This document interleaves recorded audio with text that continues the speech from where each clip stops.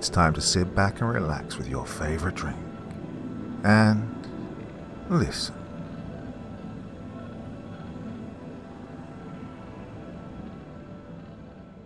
How to access the forbidden Wiki. We all love Wikipedia, don't we? A seemingly endless source of information, all consolidated on a well-formatted, visually pleasing website. And despite what your teacher might tell you, I can guarantee you that just about nobody's trying to rewrite history pages with false information. Nobody has time for that, nor does anybody care enough to do it. Beyond research and general curiosity, there's a ton of fun stuff you can do on the site. For example, there's the Wikipedia game, where you start on one topic page and then click on related hyperlinks until you reach the pre-specified destination page. Also, did you know that if you go on a Wikipedia page relating to any topic, click on the first hyperlink and repeat the process, you'll eventually find yourself in a loop that always directs you back to the page for philosophy. Deep stuff, really. Now, that's all fun and whatnot. But did you know that there's something else you can do on Wikipedia? A ritual of sorts. Now, I recommend proceeding with caution. There's a certain level of risk involved when pursuing something like this. Would I recommend it? Not really. So why am I talking about it at all? Well, I'll explain later. Now, this is what you'll need. A device with internet access, preferably something mobile like a laptop or smartphone. Make sure that none of your personal information is stored on this device. If it's a smartphone, take out the SIM card, delete all your contacts, social media apps, photos, and so on. This is not an optional step. Internet access, preferably public like a library or a large, crowded coffee shop. Obviously not so feasible right now, so I'd wait until the virus dies down. You can also just use your home internet. Not recommended, though. A weapon, bodyguard, vehicle. Optional, but also not at the same time. You'll only need these things for reasons I'll explain later, but more often than not, you won't be needing these things. 15 out of 100 times, I'd say. Still, better safe than sorry. Try and pack some heat. And here's what you'll need to do. Sit down at a library, coffee shop, university campus, or any place with public Wi-Fi. Start off by visiting an extremely popular wiki page. For example, Michael Jordan, World War II, Elon Musk, Google, whatever. Now, here's where you've got to exert a little bit of brain power. You're going to have to traverse from this popular page to an obscure page that has hardly been seen at all in comparison. But don't go searching up something like creepiest Wikipedia pages or most bizarre Wikipedia pages and try to get there. If those pages are on a list, then they probably received a lot of traffic. Oh, you'll need to find a page about something truly unknown or inane, like some unheard of Romanian folk singer from the 1960s who only released 2 songs before dying in their 30s or something. Doing this is harder than you might think. The page truly has to be something that very few people are aware of or would bother to learn about. Once you've found a page that you deem suitably obscure and unseen, you'll have to click on the Wikipedia homepage, find another popular topic, and repeat the process. Maybe 3, 4, 5 times at the very max. But don't worry about clicking pages endlessly. You'll know that you've done it right when you come across a seemingly blank page. The wiki symbol and side options will still be there, but the page itself will be devoid of any pictures or text, except for the title of the page at the top, that is. It'll say, Information Limit, followed by a string of numbers. Remember that string. You'll need it later. Also, don't close the browser. You have done it. The ritual has officially begun. At this point, you'll have to leave the location you accessed it at. For the love of God, don't just go back into your house. Get into your car or walk on foot to a remote location without internet access. You can't just be disconnected from a network. There should be no networks available to scan for at all. Now, make yourself comfortable and open that information limit page again. Hit refresh. another page should load up, despite the lack of connection.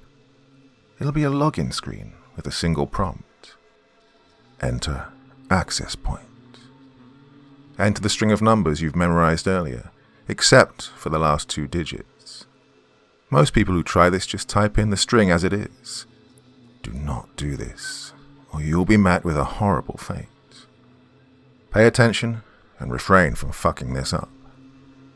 Once this is done correctly, you'll be directed to something that looks like the Wikipedia homepage, but just a bit different. Now, I'm not quite sure what kind of site this is, or where it even originates from. A lot of people just call it the Forbidden Wiki, myself included. I need to note something of great importance here. If the page that loaded up is not in English or whatever language that you originally accessed it from, then click off immediately and go home. You shouldn't try and subject yourself to any of the images that may pop up on the pages you visit. They aren't meant for you, aren't meant for human perception. If you glance upon these images, you'll end up with a fate worse than the one that you get if you entered the entire string into the prompt. And that one is bad to begin with. You're curious, but don't take the risk. But if the page is in the language you recognize, then go ahead and proceed.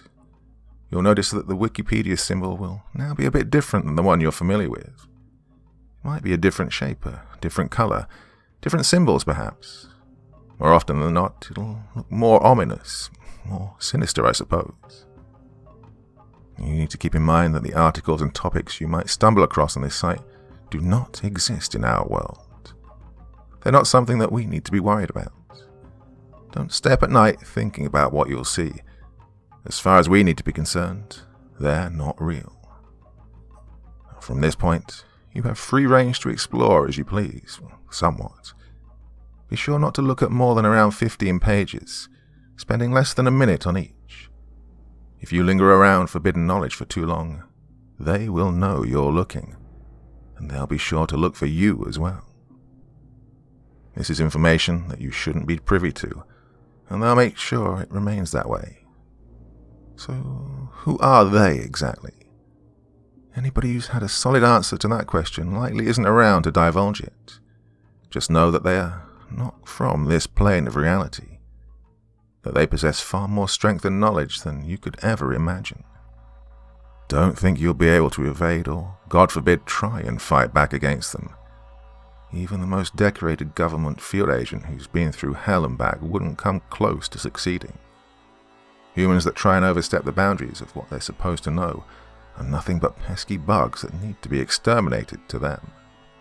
Or in the worst case, bugs that need to be made an example out of first. But don't be too scared. Like I said, just don't linger on any one page for too long and don't visit too many. If you do this, you'll more or less be able to bypass their detection. But don't think that this means you're somehow getting the best of them. You need to read and analyze these forbidden articles for upwards of hours before understanding what they truly mean and the ramifications of their existence in the multiverse.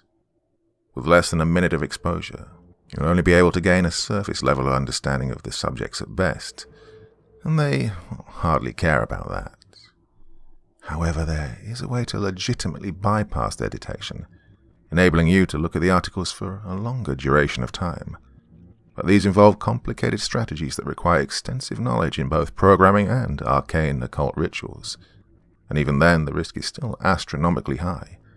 Again, not recommended. You might be wondering why you can't just take pictures and look over them afterwards for however long you want. Well, suppose you could, but it makes no difference. They'll still know you're looking and react accordingly. So why bother bringing any kind of weapon, you might ask? Well, it's not to fight back against them. Like I said, that's a fruitless effort. No, these weapons are for the lurkers. Sometimes, if you're unlucky, around 15% of the time, like I said, your mere digital presence on the Forbidden Wiki will alert them to your location, and it's something that can't be helped. But even though the lurkers aren't in any way affiliated with them, they do have comparable goals. They don't want you looking at that information either. But unlike them, the lurkers don't want you to have any kind of awareness of the subjects at all. You won't be able to anticipate them. They might fall out of a tree if you're in a forest. They might step out of a dark corner if you're in an abandoned building. They might crawl out of a lake. You get the gist. You won't see them coming. Some will be more humanoid in appearance, while some will look more unfamiliar. They'll try and kill you in any possible way, should you keep looking at the site. One sure way to guarantee your survival in these situations is just to close the browser, drop your device, and take off. If you do this, they'll have no reason to chase you down. However, if you do want to keep looking, the lurkers aren't impossible to dispose of. In fact, if you're well armed and have moderate combat experience, you should be able to wipe them out relatively easily, and then continue exploring the site. Conversely, you could hire somebody else to deal with them on your behalf while you continue browsing. I'd recommend this option. Like I said, you can't stay on one page for too long, and if the lurkers start giving you trouble, then you might be a bit screwed. Now, I'm not quite sure what the deal is with the lurkers either. One theory is that they're simply interdimensional agents or mercenaries hired by a third party who wants to protect their information from outside eyes. But then who is this third party? And why are they trying to protect the info? Well, this is why I don't bother with the theorizing. There's simply too much that we can't know. Well, now that's out of the way, let me tell you about some of the pages I've come across on the Forbidden Wiki. Now, keep in mind that I had under a minute to glance over these, and despite having a fairly good memory, I'll only be able to describe so much. The Great Lakes Incident. The Great Lakes Incident was a naval battle that took place across all 5 Great Lakes on the Canadian-US border from 2007 to 2011. Reports about a mysterious ship rising out of the water alerted Canadian authorities in late 2010. The belligerents were of an unusual nature, able to withstand conventional weaponry, possessing multiple heads, considered between amphibian and humanoid, and finally resolved using firebombs and chemical weapons. Inhabitants of the Bermuda Triangle. The beings living on these small, scattered islands are extremely hostile towards human contact, reported to be able to fly, causing trouble for aircraft traveling through, believed to have originated from a large underwater volcano. The Grand Canyon Void. The Grand Canyon Void is a hole in the ground in northwest Arizona, measuring approximately 4.6 meters in diameter. Hikers reported staring into the hole for hours on end, before they were dragged away from it by park authorities. An average of 12 hikers were reported to have jumped into it during the month of March, with their bodies turning up in different countries. Mr. Dream. Mr. Dream is an Australian DJ from Perth. His self-proclaimed style is known as infernal trance. People at his live shows have been reported to experience moments of incredible euphoria before disemboweling each other in the crowd. The manhunt is ongoing, with his latest show reported to have occurred in June 2019 at an underground venue in Paris. The Aykroyd Mansion. The Aykroyd Mansion is a large estate located on the outskirts of Houston, Texas, belonging to the Aykroyd family, famously known for being the founding members of the cult known as the Dawn of the Collapsing Moon. 77 attempts have been made to infiltrate the house, resulting in 587 officer casualties. Only one known member of the Aykroyd family has been neutralized. The members are known to conduct rituals involving biological transformations of the human body. These creatures react in accordance with lunar cycles, exhibiting the most violent tendencies when the moon appears early in its first quarter. Channel 51 News. Channel 51 News is a controversial news station that broadcasts on Channel 51 between 3 and 4 a.m. The reports presented on the program have been considered nonsensical and disturbing to the viewers watching.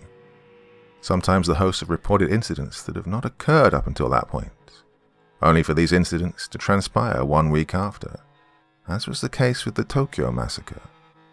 The location the channel broadcasts out of remains impossible to pinpoint. as hard as it may be to believe. These are some examples of the more normal pages on the Wiki. Some of the other ones I've seen are downright fucked up. The man inside your head. The man inside your head is an arcane entity that exists within your subconscious. His intentions are malicious, and a good portion of your mental capacity is used to suppress him from escaping at any given time. Don't let him escape. Eye in the sky. The eye in the sky is a large eye measuring approximately 4,400 meters in diameter that appears in the sky every so often, usually during violent storms. When it appears, it's advised not to look at it under any circumstances. The only exception to this rule is for those who've been forsaken and absolutely need to. You'll know if you need to. The corner in your basement. The corner in your basement is that one dark spot in your basement tucked away in that far corner. No matter how much light you shine on it, it will never illuminate, and you'll never know what's lurking within it. You better figure out what it is soon. The Snowstorm Angel. The Snowstorm Angel is that figure you see in your backyard during heavy snowstorms. You think your eyes are playing a trick on you and that your senses are somehow being distorted by the snowfall, but make no mistake, it's there. People often assume its nature to be benevolent, given its name. That assumption is incorrect. These kind of articles were always shorter in length. In fact, what I described above pretty much represented the entirety of the text. These articles all included pictures as well. I regret ever looking at any of them. You might be wondering why I'm telling you about the Forbidden Wiki at all, along with how to get there. Well, as contradictory as it may seem, this is a precautionary tale. Most people will read this and believe it to be fake, or simply lack the time, energy, or motivation to go through with it. Good. Be one of those people. But then there's the people who don't fit that bill, the thrill seekers, so to speak. These are the ones who'll look for it no matter what. Eventually they'll find another set of instructions written by someone else, but one that might not include a proper warning, one that doesn't tell the whole story. And I'm here to give you that warning. Don't do this. I thought I was safe just browsing around. I followed all the rules. I hired hitmen off the dark web to accompany me in case the lurkers showed up. I always made sure not to overstay my welcome on any of the pages in order to keep myself hidden from them. In reality, the Forbidden Wiki is a strange and complicated place. You may think that you've experienced enough and that you've figured all of its tricks out, but don't underestimate it. We were never meant to lay our eyes on something like this. I stumbled upon a particular page the last time I paid a visit to the site. This was the page that ruined everything. The title was simply a phone number that contained my area code. Here was the description. I remember this one verbatim. XXXXXXXX is a number that will be calling you in a few days. You are obligated to answer his call and follow his instructions. If you refuse, he will come to you. You will only have 2 chances. Here's the thing. I live in an apartment, so I don't have a basement. I'm pretty sure there's no demonic entity living inside my head. I've never seen a giant eye in the sky. I'm in the south, so snowfall is rare and sparse at best. Up until a point, the shit I've seen on the Wiki had been 100% separate and disconnected from my real life. I really thought I had no cause for concern. But I did get a call. A call from a number I really hoped I wouldn't see again. I let it ring through without picking up. One last chance.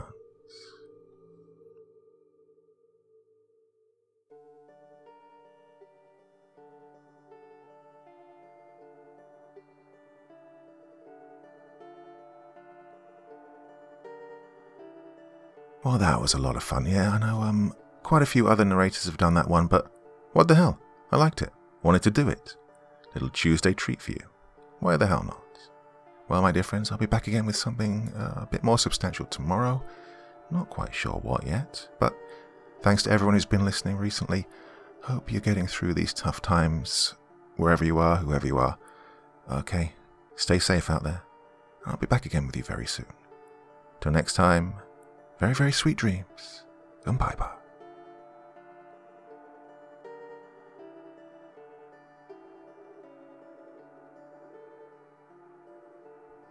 Thank you so much for taking the time to listen to this story today. Really means a lot to me and to the author of the story, of course.